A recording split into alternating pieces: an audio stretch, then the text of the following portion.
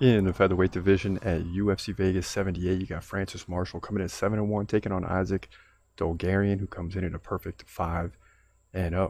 Marshall 2 inches taller at 5'7", he's 24. Dulgarian 27. Marshall 72-inch reach. They both fight right-handed.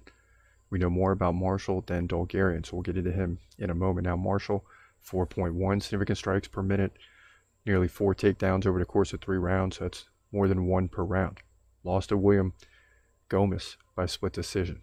KO'd Marcelo Rojo in the second round and beat Connor Matthews at the Contender Series to get here. So he's 1-1 since his arrival. Now, Isaac Dulgarian, in his 5 wins, 3 KOs, 2 submissions, fighting at a Fighting Alliance Championship.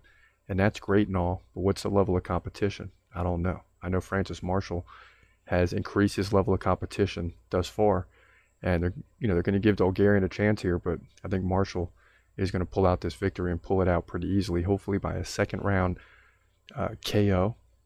That's what I like to see happen. But we'll see if Dulgarian can push this to a decision. But either way, Marshall wins on significant strikes and really takedowns in control time, probably 6-7 minutes worth, to move to 8-1 featherweight division, UFC Vegas 78.